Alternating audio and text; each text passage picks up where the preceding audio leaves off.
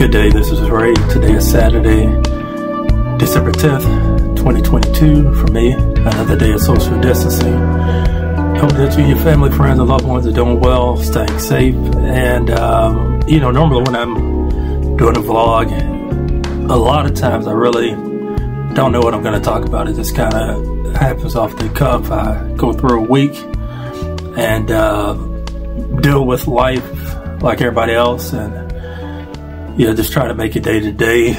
This week I've been a little bit sick, dealing with a lupus flare. Called in to get a medication on Tuesday, Wednesday, increased dosage of steroids.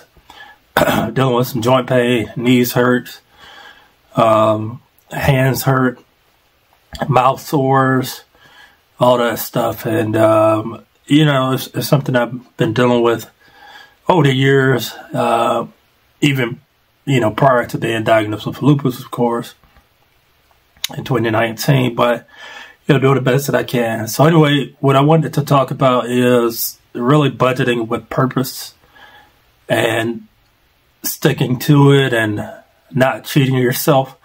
One of the things I learned quickly when I decided to go down the path of becoming consumer debt free at first, and then ultimately to just be debt free, is that I can't cheat myself.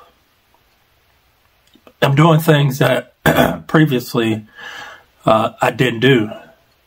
Taking every dollar and giving it a purpose and assigning it to do what it's supposed to do.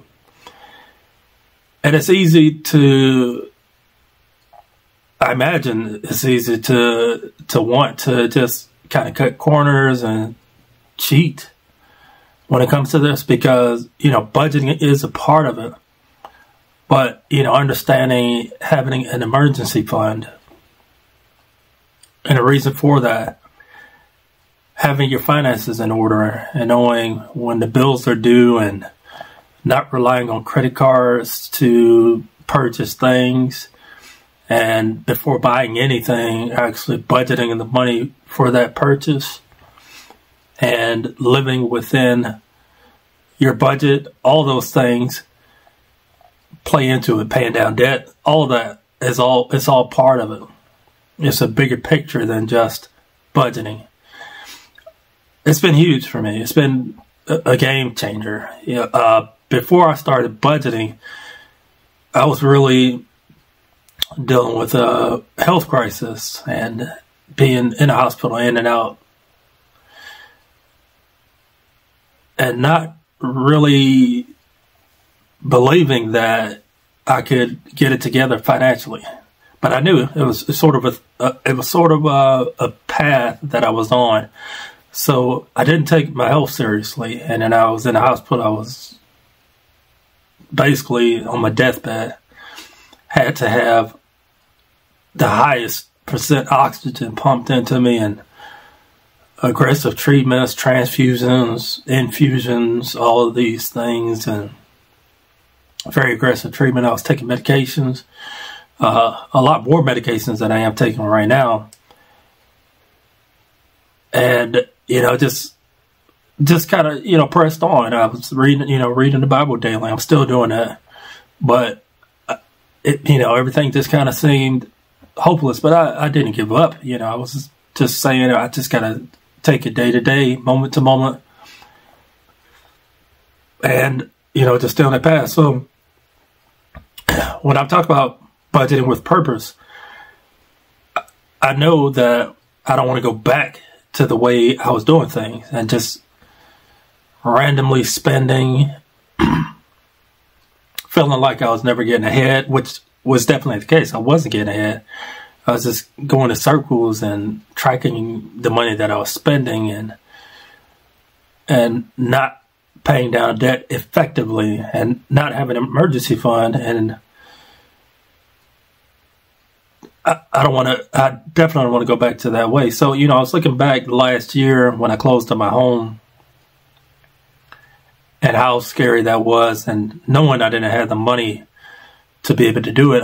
Unfortunately, I had to do it. I had to purchase this home in a way that I wouldn't recommend anybody doing. You know, I had to dip into my 401k and take a tax hit to be able to do this. Multiple tax hits, you know, taking the money out before the age of 59 and a half, and watching my 401k go down by $30,000.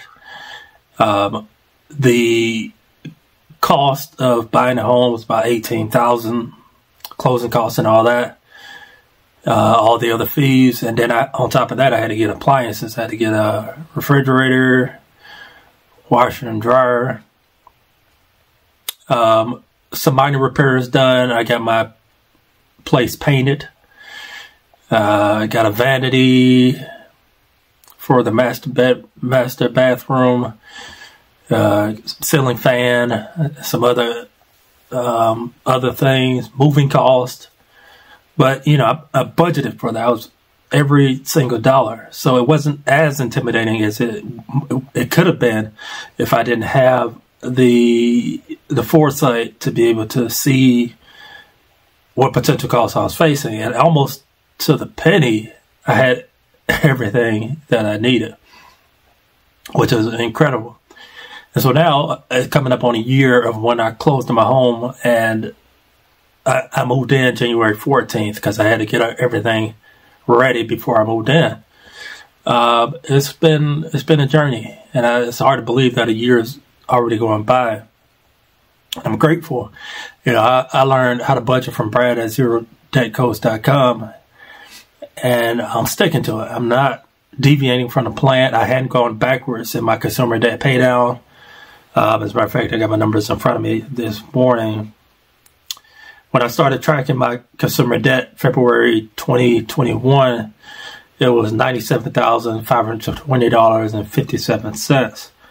And as of today, my consumer debt is $68,284.40. That's a difference of $29,236.17. So, and that's great, you know, but that's only a part of it.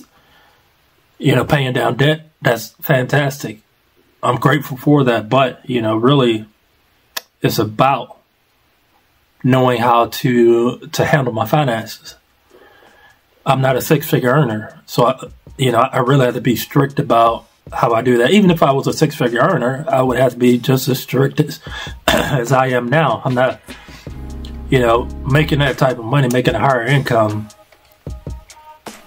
You know, there could be a lot of traps there, seeing all the different gadgets and stuff, the new TVs and, you know, maybe a better car, all those extravagances and, you know, the temptations there. I'm not looking to live that way. As a matter of fact, I'm, you know, working on becoming a minimalist and getting rid of a lot of things. I have gotten rid of a lot of things and not purchasing things unless I know it's going to bring value, which, you know, isn't much actually. A lot of things that we have, and speaking for myself, it's just things. It doesn't really bring value to my life. So I'm going to continue down this path and, you know, prayerfully maintain decent health. You know, that's the goal.